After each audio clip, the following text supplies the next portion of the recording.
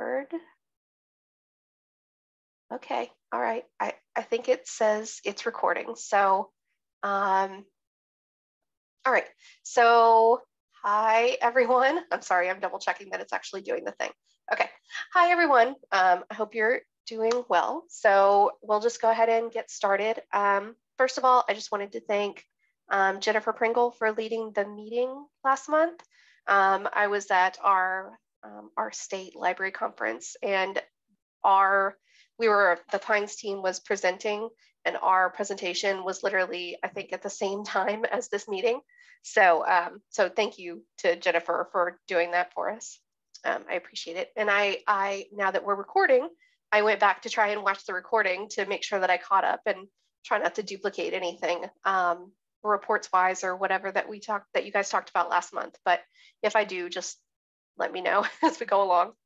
The other first thing I wanted to just point out, if you haven't seen it yet, I can't remember if I posted it to the listserv or not, is so like I said, since we're recording our meetings now, they are on the Evergreen YouTube channel. Is it this one? It's this one. So the Evergreen Library System YouTube channel, and we have our own playlist for the Acq Interest Group. So if you ever want to go back and watch a meeting that you missed or anything like that. And I'm also trying to, like, once they're uploaded to YouTube, to actually like link to them on the wiki, so you can get to them either place. So, so yeah, just want to let you know that first. So let me go over to our agenda real quick. Okay, so as usual, just there wasn't a whole lot of bug activity since our last meeting. Most of it was the extra good kind, which is things that got fixed release and actually went into 3.10. All of the things that are in this fixed released area all went into 3.10 beta. But we'll just touch on the other ones real quick. So as far as things that are new since we last met, there's 3. So this first one is about reporting tags in purchase orders. So the Pines team actually met with one of the library systems in Georgia that is not part of Pines, and it's a big library system. And I was kind of learning a little bit more about like what other ILSs do. And so I was asking on the listserv about how like the fund structures and things worked. And so I got some really awesome feedback, and thank you to whoever responded to me there. And so this sort of like caught my interest, like kitten with a ball of yarn, this reporting tags in purchase orders. And basically, like, if I recall correctly, my own thought process here is that, like, for Pines libraries, at least, they need to track like multiple layers of like funds, kind of, right? So we've got funding sources and funds, but in funds, they're like lumping like 3 different things together. So like if they need to know the branch, that it's adult, and a lot of them track whether it's like money from the state or whether it's money from like local funders. So they'll lump all that into one fund code. And then that just means you have to have a different fund code for each one of those like distinctions. So you just end up, so I have libraries that end up with like 200 funds. So anyway, the point of this reporting tags thing was, can we branch off some of those things into like tags rather than having them in funds? So that's kind of the idea here, if I recall correctly. And then also adding like a library setting of, if you want to use this, then you should have to use it, you know, but like if you're not using it, then that's fine. It's not like required in your purchase order. So basically, like, if you're going to use it, it should be required. If you're not using it, then you don't have to worry about it. So, but that's what this like wish list was. It was sort of born out of that discussion of like, well, these other ILSs do it this way, and sort of trying to think of a way to sort of bridge that gap in functionality. And by the way, if you have any discussion that anybody wants to talk on any of these, totally stop me, by the way. I have a question, Tiffany. Yes, please. So are you envisioning that staff would assign these tags at the line item level or assign them to the funds, which would then apply them to the line items?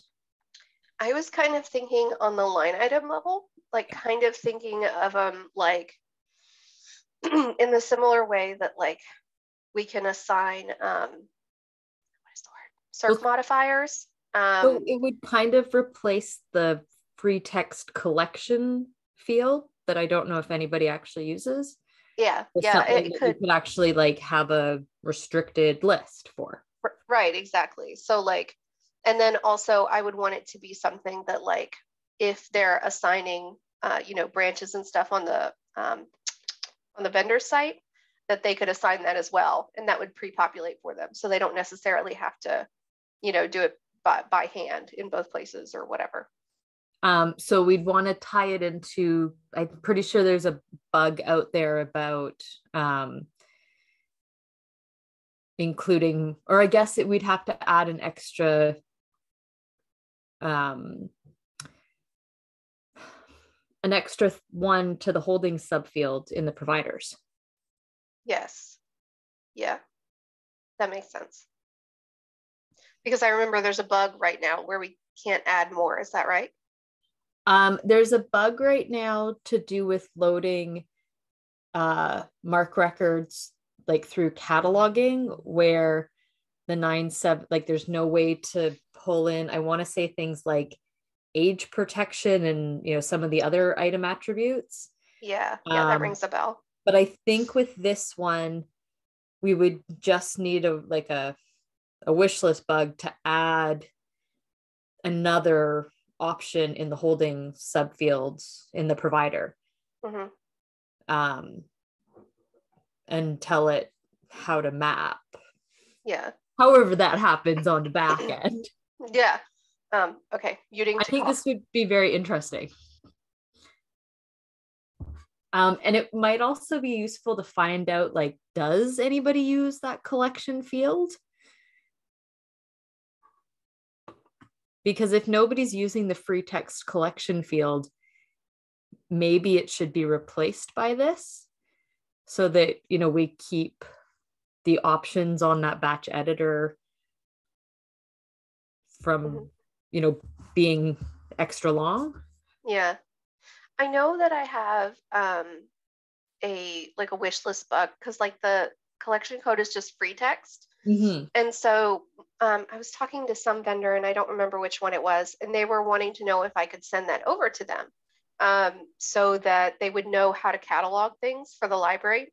And the fact that it was free text was kind of like don't like that, because they needed like a consistent like verbiage each time. So I had opened a wish list bug about there being basically an admin interface for those, to where it was more of a drop down instead of a free text field. So I don't know if we could just sort of lump these all in together with that and I feel like it would make on them. To combine it all together, because if people are using the collection code field right now as free text, I would imagine that they're likely using it with a specific list of values anyways, right, for it to have any meaning. Right.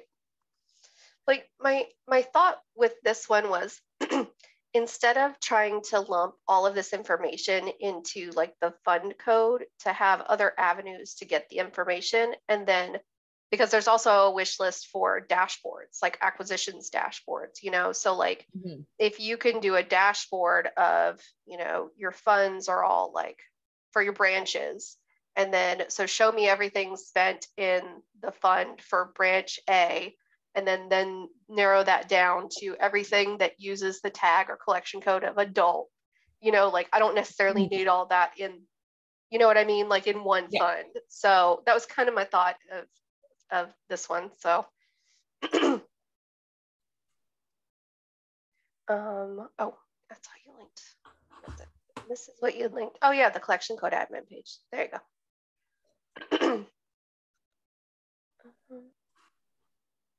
Where was I? I lost where I was. Okay, there we go. So yeah, so that was, I guess, my thought on this one. But I would definitely want a library setting on this one because I don't want to force anybody to use it who doesn't want to use it. But if you are going to use it, I think it should be required data in the same way that a fund is. So, or the other option, Tiffany, would be to look at something along the lines of statistical categories, where when you set it up, you can pick whether it's required or not. Like if there's an admin interface to set it up, there could be like a required checkbox where you pick whether you're going to require it or not. That's a cool idea. I like that. I mean, if we're going to have an admin interface to set it up anyways, we can avoid a library setting. That's true. I do like avoiding library settings. That is true. Because there's already a gajillion of them. I like that. That's a good idea. Well, and I don't know if it would make sense, but it might make sense if there's like with the statistical categories, if there's particular ones that you always have to pick, like if you could say that, here is your, you call it your audience tag, and you've got 10 values for that, and you have to pick one of those, but you have like tags for like additional funding sources, like if you get grants or stuff, and you can apply those, but you don't have to apply those. Because I could see, I kind of feel like you need like categories with values, like the statistical categories editor. Yeah. I like that. Like, I think that's probably like the most comprehensive like option and like the best one probably. But the only thing I worry about that is I hate reporting on StatCats because they're such a pain to try and get a bunch of them in one report. Yep. So, but if we had the dashboard. True. We don't want to pull it out in reports anywhere. We'll just go with the dashboard. But yeah, I do like that because I like that better. Yeah. So, yeah, you should make a comment to that. I was going to say, I can add it in a comment.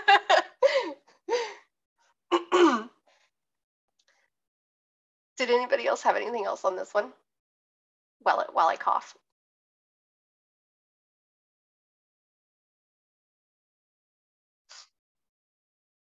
Okay, cool.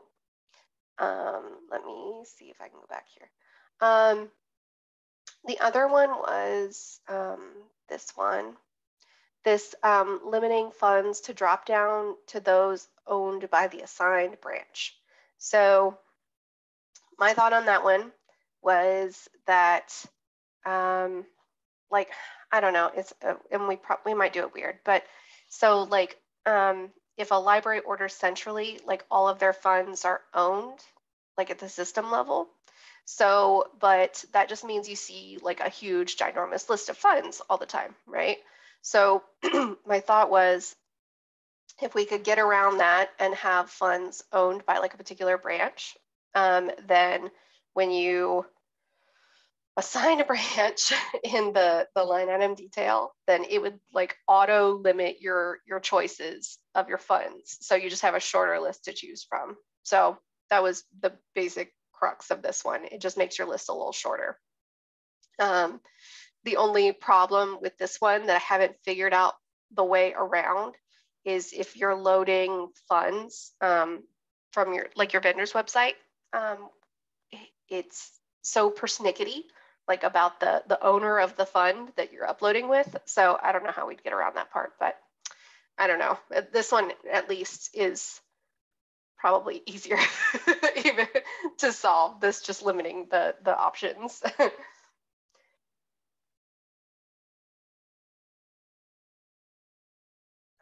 So that's that one.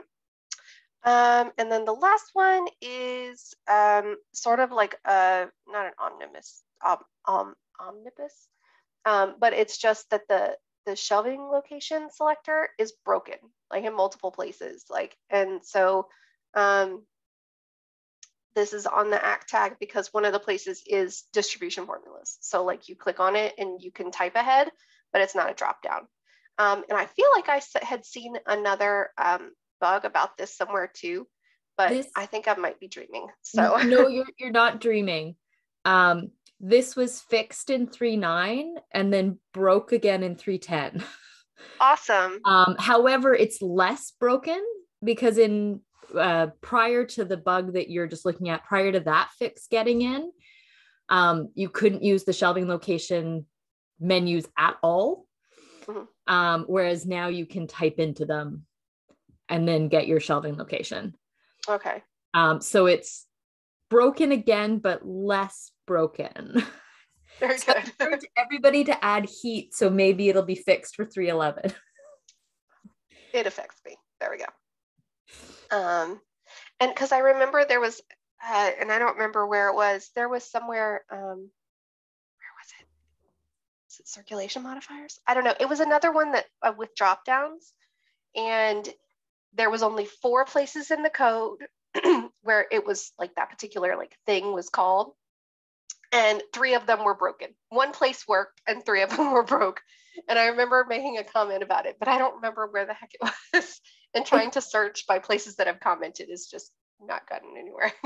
I think that's the bug that was like EGFM something in the name of it. Oh, okay. Okay. I remember which one you're talking about. Okay. All right. If you find it, let me know. And I want to say that one might have been one of the ones that was affecting carousels. That sounds familiar. Okay. Yeah. There's been a lot of shelving location menu issues in the last while. Yeah. Yeah. I think it's this one. Okay, let's see what we got.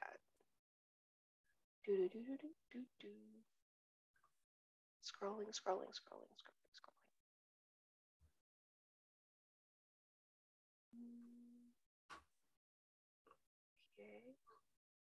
Maybe not. Maybe not. I don't remember who I was talking to though. I don't remember. Anyways, it could be. I'll have to see if I can find it. I don't remember, but I know it affected something in Acq that it was doing that. So I don't know. I think this is the one where the pop-ups wouldn't fully open and it was affecting EDI messages. Yeah, that sounds right. So it might not be the one you were thinking of, but that's okay. No, all right. Okay, so that's fix released. Okay, cool. All right, awesome. So let me, where's my phone buzzing? Okay, where will we go? Okay, cool. So it's broken. Shelving location drop down is broken in distribution formulas, which is the one we hear about for the purpose of this particular call. So, so that was the newly added one. The only other sort of one of note is this purchase orders are not supplied to invoice, which I think the chatter, the newer chatter came from this one because this is one that Equinox has flagged to work on when they work on invoices or angularization. So I think there's just some talk about how that should work. I think Mary was on here. Mary and Jennifer, about just how that should work at all. Are you muted? I see you, Mary. Are you wanting to say something? Yeah, I was just going to say the note I had on it was there seems to be some libraries that are concerned with their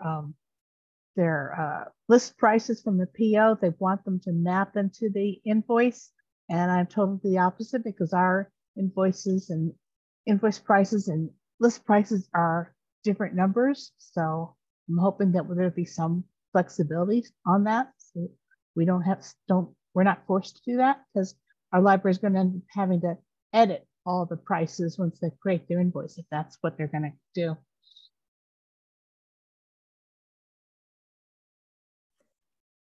Am I understanding correctly, Mary, that those libraries are not using EDI for these invoices? We have one library using EDI, and the invoices that come in are at a discounted price, not the list price. And they should be coming in, continue to come in. My understanding from the notes was that when you manually created an invoice, they wanted you to map over the list price into the invoice, and that would not work for us. Mm-hmm. Yeah, because the way I was kind of thinking about it was that, at least for our libraries, the majority of purchasing they do where they get the discounts is all done through EDI. So it would just be like the Amazon and the chapters orders where they're doing manually. And those ones, the price that they put in the purchase order is going to be the price they pay on the invoice, because they're directly purchasing. Well, since they're creating these purchase orders manually, I was pushed to have the list price put in, because that's what you're going to charge the patron whenever they lose it. So we'd prefer to have the full list price on the PO, because that's what's going to map into the replacement cost in the item, the holdings record. See what I'm saying? Yeah. And the ones who aren't using EDI, they're uploading from Title Source, and we have them set up to grab the full price from Title Source and put that in the purchase order. Mm-hmm. So it's kind of sound. Oh, sorry. Go ahead. I was going to say, so we never have a case where the discount price is in the purchase order to be mapped into an invoice. That's just doesn't work for us. Well, and so it's sounding like Tiffany's suggestion might actually be the handiest with when you click create invoice, you have an option that's populate invoice with purchase order price. And if that was sticky, then if you never wanted to do it, it would always be unchecked. Or if you wanted to do it, it would be checked. It was unclear to me that there was going to be an option. It sounded like they were sort of forcing us down this road, and that was not going to work for us. No, I definitely agree with you. There needs to be an option. Like you have to have, right. It needs to be a way for you to say yes or no. Right. And that's why we also aren't concerned with the bullet point of needing the invoice to be able to check against the fund to make sure they're not overspending, because when we create the purchase order and it's attaching to a fund, it's always encumbering at the full price. So when you're doing the invoice and it's always a discounted price, it's never going to exceed the fund usage. That's already been accounted for during the purchase order phase. Am I really not make sense when I'm saying this? I think so. No, that makes sense to me. Like for us, I mean, that's important for it to check, because we, I think I was saying in this one, we encumber the discount price, so we would want to like double check. But like, I think it maybe what had been laid out, and I'm remembering that I'm being recorded, is maybe a little overkill for what we needed. So maybe just the implementation of what they're suggesting might need some tweaking.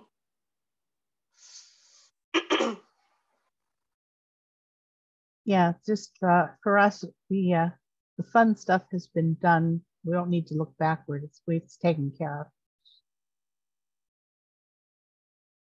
There's not going to be an over encumbrance from the invoice. Do you ever run into the problem with direct charges? Do they over encumber your funds, or is that not usually an issue? The only library who's doing EDI and has direct charges has not reported a problem. If anything, they've wished that the fund could be imported in the EDI invoice, because otherwise they're having to go manually apply a fund, and they grouse about that. But I have not found a way to import the fund information in the EDI invoice. So is it usually the same fund being used for the same direct charges? I think so. Because I wonder if it would make sense to do a wish list to like have a way where you can assign the default fund for different direct charge types for libraries, so that Evergreen just automatically plops it in, and then you could adjust it if it was different for some reason. Yeah, I don't know. I mean, I'm not a developer. I have no idea if that's even possible. Would that sit then on the invoice item types? I think interface. What's the word I'm looking for? Yeah, I'm just imagining with the assumption that the developers can make anything possible. I mean, because I say this just on the fly, but I mean, like, if you added another like column or like field or whatever on invoice item types for like default fund, you could probably do that pretty easily. But I don't know that you could reference like the fund used in the rest of the invoice. You know what I mean? Because like there could be so many of them, like you're not always using the same one. Right. So that one, I don't know how you would do that. And what you were just talking about with having funds devoted to certain branches, that sounds like a nightmare. Yeah. So I'm not sure. I think my people just have to suck it up and manually apply. It's like one line, and then they have to go in there anyway to save and close the invoice. So as long as they're in there, just take care of the direct charge. Yeah. I mean, because these things don't close themselves. At least not to my experience. Oh no, my fiscal year-end cleanup every year reminds me that they do not. Right.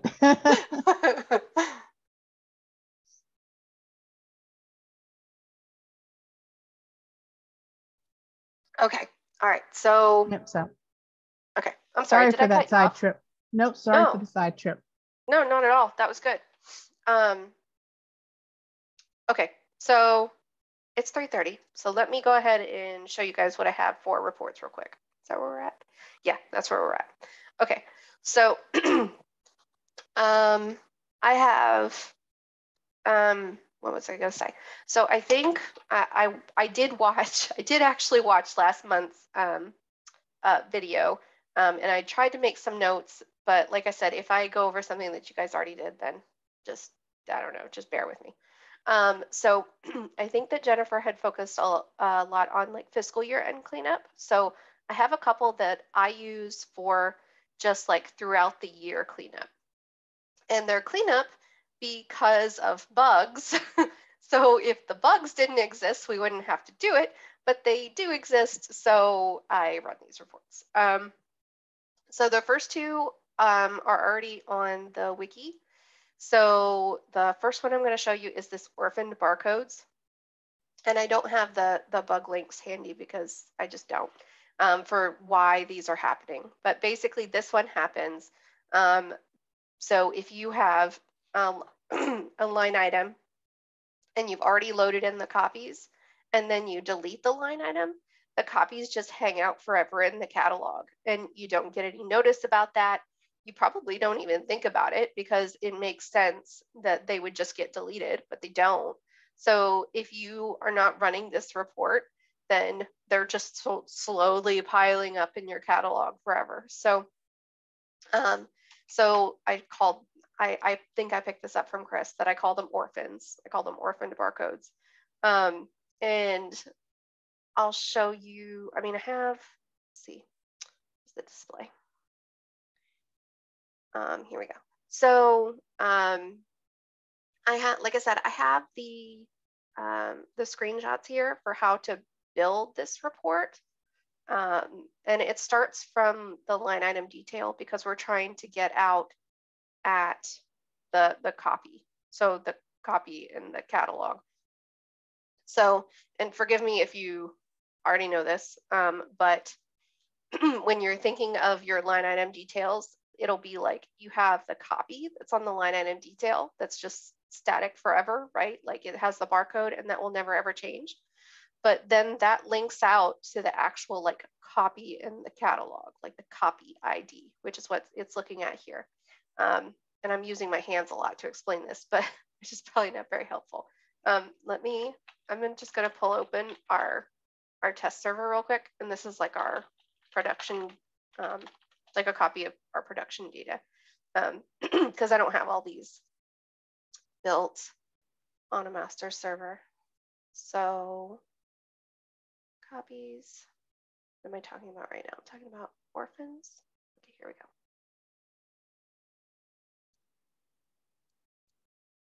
Just throwing them out there. So this one does use nullability, but it tells you, I think, what to do. And if it doesn't, I'll change it. Actually, it doesn't, because it just says write.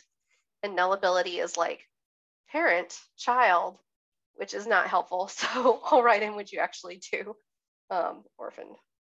But the reason that you use that, and basically what nullability means, is either it has to be here, it could be, let's see, it either has to be here or it could be here. So that's why, you know, you could have the copy ID or whatever like that. So that's why we use nullability in this particular one. But basically all I'm searching for is show me the barcode and when it was created and what library has it. And so we're looking for, what are we looking for? We're looking for, we particularly in all of our auto-generated barcodes, we use like the prefix Acq. So that's how I can always find acquisitions barcodes. So if a real copy in the catalog has Acq in it in all caps, then I know that it's an Acq barcode, that it hasn't been changed to a real circulating barcode. So I use that as one of my filters. And then, is it deleted? No, so it's still there. And then the copy ID is null. Why is it null? I don't remember why it's null. I can just tell you that this report works. So that's probably a terrible explanation, but but it starts from the line item detail source, which we have a wish list for, but basically there are almost no, if any, acquisitions sources that are in these core sources. So you have to go hunting, and they're in the non-core sources. Hold on, coughing.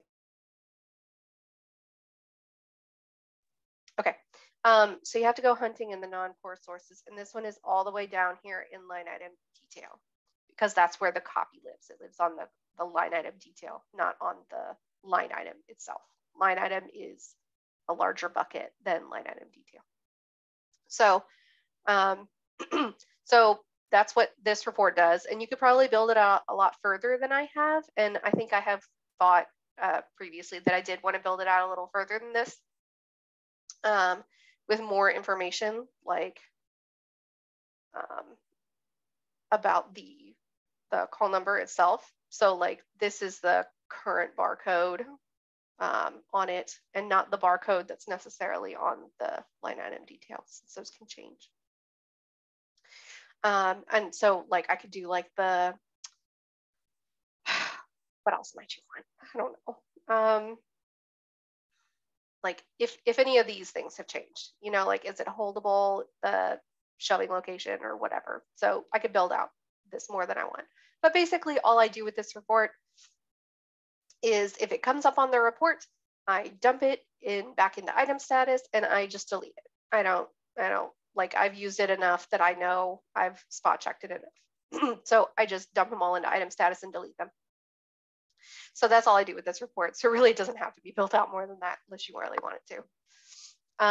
So that was the first one that I wanted to show you. And because like, again, those are just going to live out there if you don't clean them up. So, so this is one that I run, I think I run all these either every 2 weeks or every month. I'm not sure. And I just have them auto run and come to my email. So, and then I just, like I said, I just dump them into item status and delete them.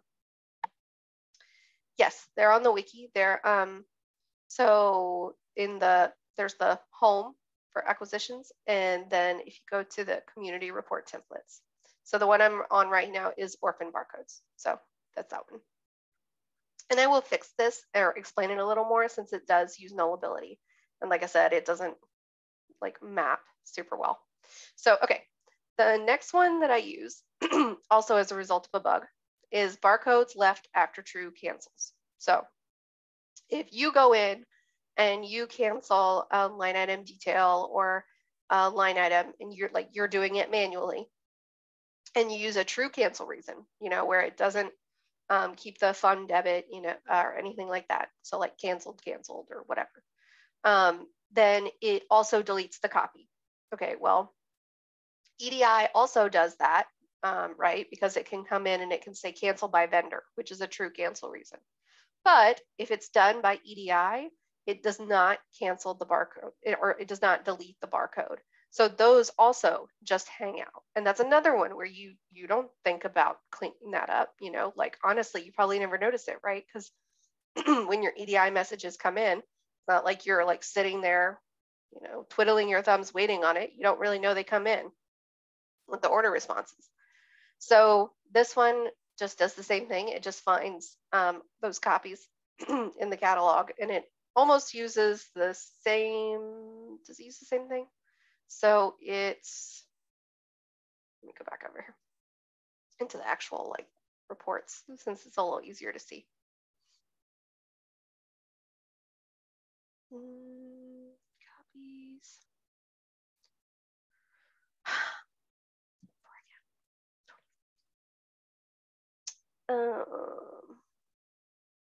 Copies remaining after true cancels. I think it's this. Okay, so this one is, so this time we're looking for, again, like I said, we use Acq in our Acq barcodes, and it's not to have been messed with, so it still has Acq. We're linking in the cancel reason. So the line item detail has to have some sort of cancel reason.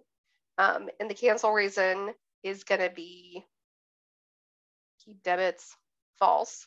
And then deleted is no, it's false. So find barcodes that have Acq in them where the cancel reason is a true cancel reason and the barcode's not deleted. So that's what we're looking for. And it's just pulling in the barcode, and I don't really need the copy ID since I'm not really doing anything with it. But and then I put the cancel reason in there just so I can double check. But like, again, all I do with these is just dump them into item status and delete them, since they should have been auto cleaned up anyway. So those are the two that, like I said, I run automatically. There's one that I intended to run, but I haven't set it up, and I don't think it's actually on the wiki, so I'll add it. But the intent of this one is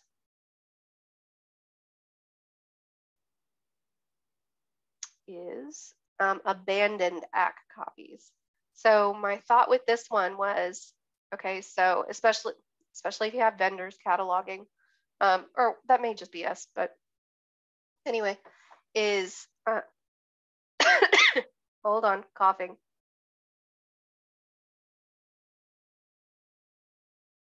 I ran out of water, so for us, like we're supposed to like replace the acquisitions barcode instead of making a new one. Well, sometimes that doesn't always happen for whatever reason. So this is to find Acq barcodes where the line item was received however long ago, but it's still an Acq barcode, right? Because like the idea would be, well, we received it, 30 days ago. Why hasn't it been cataloged yet? Or maybe a little longer than that. I don't know. We received it 60 days ago. Why is it not cataloged yet? Or so, and this one, I probably would not blindly delete stuff because I would want to know, well, what happened? Like, Is it just that it just didn't get cataloged, you know, like it's on somebody's cart? Or is it that they made a new copy, you know? So like this one would be more for like investigating. And since I'm not the one like in the library to do the investigating, I don't necessarily run this one like all the time like I do the others. But like I said, basically the idea is, you know, it was received however long ago, it's not deleted, and it's still got an Acq barcode. And so then I can find out why that is the case. I don't think this one uses nullability. Not sure why it says inner. Maybe it does, but I don't think this one does. So, but yeah, so I'll put this one on the wiki. And then, well, I should say I will test it, make sure that it works, and then I'll put it on the wiki. So put on wiki abandoned barcodes. And it's also sad, like each one of these labels is like abandoned, orphaned, barcodes. Okay, all right, cool. Okay, so that's the three like standard cleanup ones that I use. The other ones that I wanted to tell you about are not about standard cleanup, but I think there was some discussion at the last meeting about reports for direct charges. So I wanted to tell you a little bit about how I do those. And I don't do a lot of them. There's not a whole lot of like requests for it, but I'll tell you about them and then you can use them how you want. So go back to reports real quick. And is this, yeah, whatever. Okay, so create a new template. All right, so again, not a lot of core sources. Unless I have missed it, which is entirely possible because the the name of the sources is not necessarily the same name even as the table in the database, right? Like there's no table in the database called all billing line items. So like it sometimes, even if you know the database, it can be hard to actually find stuff here in the reporter to go with. So unless I have missed it, there's no specific source for invoice direct charges. So the way that I find them is I go through invoice is where I start from. Invoice. Okay. And the reason that I start from invoice is that for us personally, we do not tend to use direct charges on purchase orders. And I think you guys had talked about this last month, but there's basically a bug where, you know, like you encumber it, but then you can't like slowly unencumber it. So you're like double booking your funds. So we pretty much never use purchase order direct charges. Hold on one sec.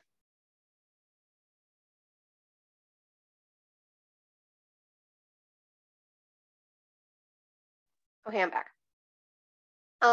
Now there is something on the new Angular purchase order about like partially disencumbering direct charges, but I have not played with that, so I do not know how it works very well.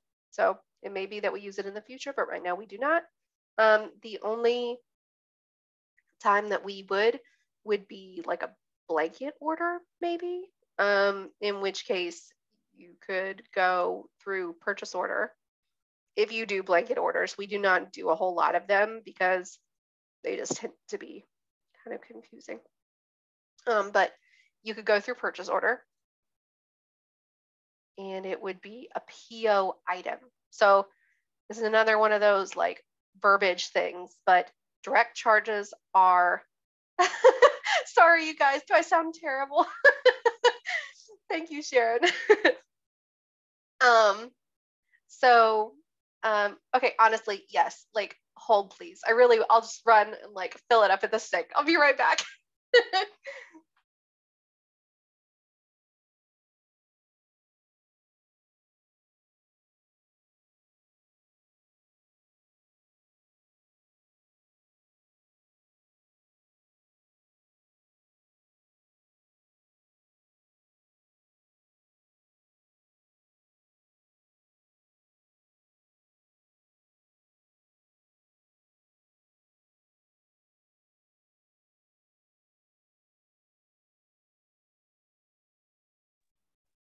Okay, thank you. I'm back. I have some yummy bathroom sink water, so I should be okay now. Thank you, Sharon.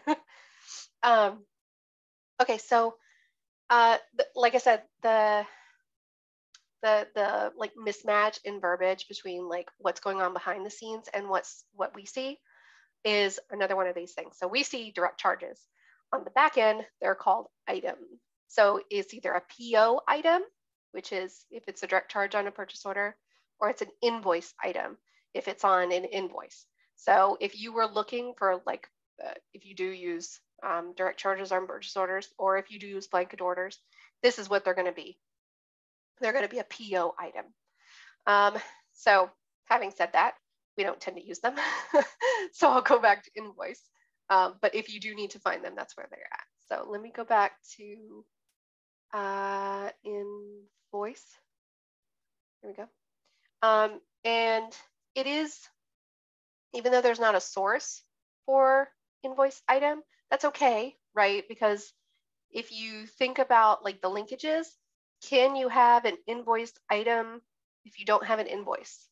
No, not really. It needs something to sit on. So it's okay that we start here at invoice. You know, like if we're starting at the big bucket and we're going down. So invoice is the big bucket. We're drilling down into the little bucket, which is we just want to see the direct charges. So if you are invoice, then invoice entries is your line items, and invoice items is your direct charges. So if you click on invoice items, then you can get information on those. Let me look real quick. So the one that I have tended to use most is, so now that I've sort of showed you what there are, this is what I have really set up. And I think I only have 2 around direct charges. And that's mainly me guessing what someone want to see. And that is the sum of direct charges invoiced by a provider. So show me for a particular provider how much they charge me in direct charges, you know, and like what type of direct charges. So I could see, okay, for this fiscal year, B&T charged me $1,000 in cataloging fees. That's a lot. Or, you know, or they charge me $100 in processing or whatever, shipping. So if you need to know, or if like Amazon, you know, like we spent this much on Amazon shipping or whatever. So that's what I use direct charges for, this particular one.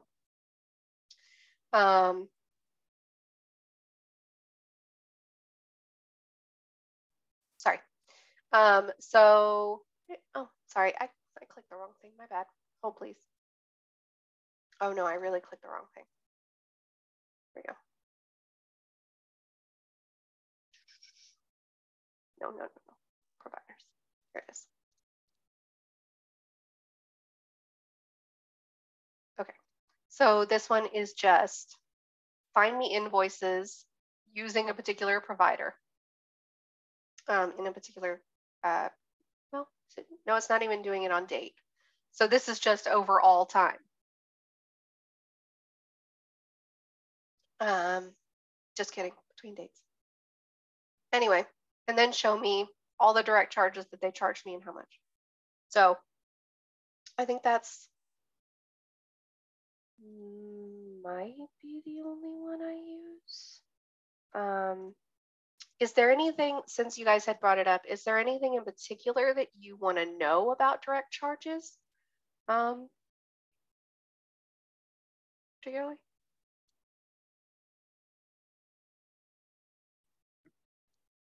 Tiffany, we were looking for a way to find direct charges like blanket POs on the purchase order and the invoices all in one report, but it doesn't really look like there's a way to do that. I don't it think looks so. Like, yeah, it looks like you have to do invoices separately and POs separately. Yeah, and you could, yeah. Could you do something from the line item? If you or no, because we don't have the direct charge table. You can't start there, which would be the equivalent of the line item. Yeah, like the line item is, it's a line item on, well, should I say, it's a line item when it's on a PO, it's an invoice entry when it's on an invoice. Which is not confusing at all. So it kind of sounds like we might need a bug report to have invoice item type as a source. Well, if you, no, because see, this is what I don't really understand, because, and it may be why it's hard to disencumber them, right? Because when it's a PO item, it's in its own particular table. When it's an invoice item, it's in its own particular table, and they don't cross, they don't link up at all. And so that may be why it's not disencumbering, because they just don't know anything about each other. So like, that's what we need, is the linkage between a PO item and like an invoice item needs to reference PO item in the same way that invoice entries do reference line items.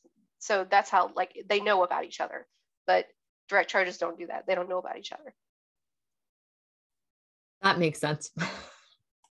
Yeah, okay, good. I'm glad.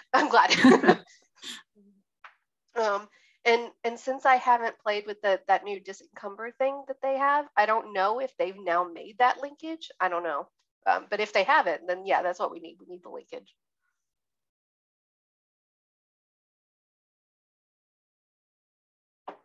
But yeah, if you want to find like blanket orders and stuff, I would go through purchase order, because there's probably not even, what am I trying to say? There's probably not a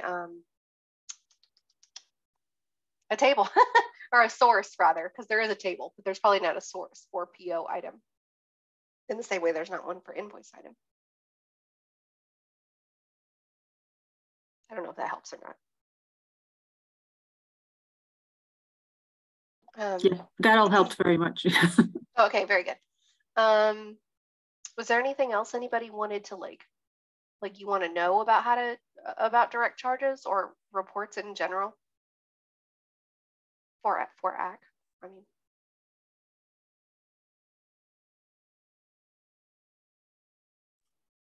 Could you go back to what you were talking about with nullability for a second? Yeah. Because you said it depends on whether it has to be here or could be here, but which one means which? Oh, that's such a wonderful question. So let me go back to which one? Orphans, I think.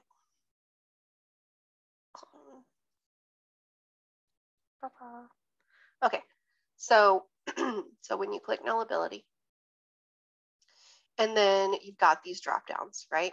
So, oh, please, coughing. Okay, so you got these drop downs. I can tell you for sure, when you choose none nullable, it has to be there. It's an inner join. So if you have ever seen it anywhere or whatever, in SQL, you have like a Venn diagram. So, you've got the left ring and you've got the right ring. And then in the middle where the twain meet, that's an inner join. So it's, it has to be in both places. So like for this one, if I did an inner join on cancel reason, I have to have a line item detail and I have to have a cancel reason. Like it has to exist. So it's not going to show me things where it might. It's only going to show me results where there is a cancel reason. If I do none, so that's inner. So do I have an inner? Here's an inner, right? Now the question of what child and parent means kind of depends. Like the way they've written like the back end of reports is that like it's making a guess like based on the tables and the field mappers and stuff. So if we do, let's say we do child, and we do ready.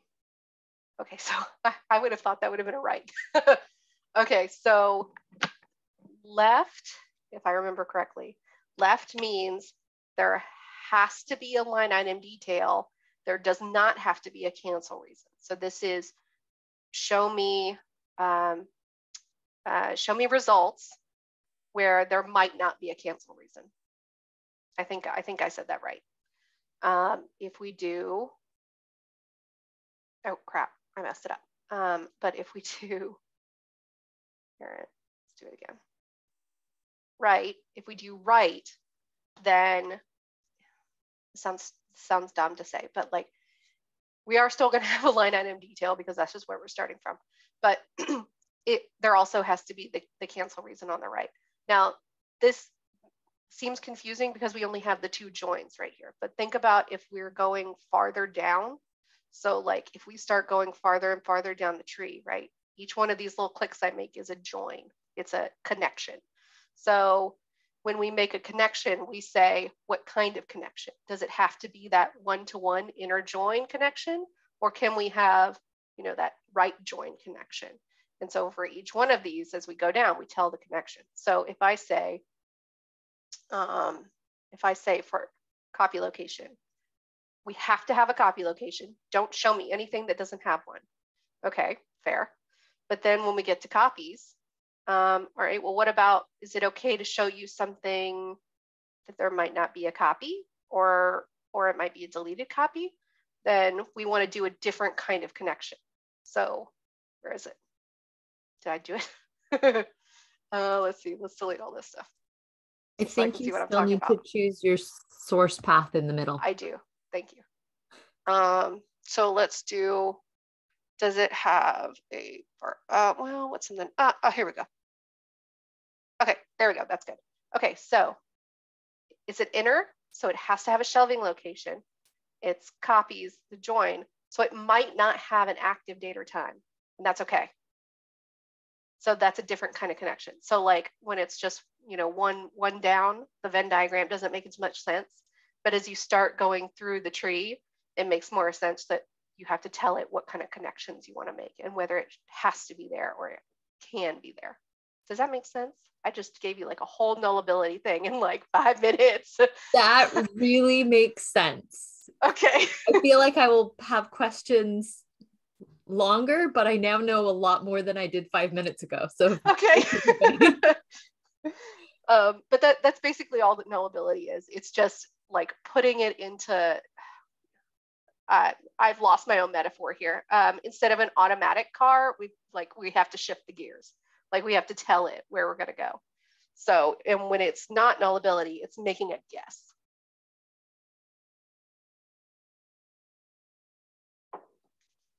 So yeah, hopefully that made sense. That answered your question. It definitely did. Thank you, Tiffany. You're welcome. Is there anything else I can answer?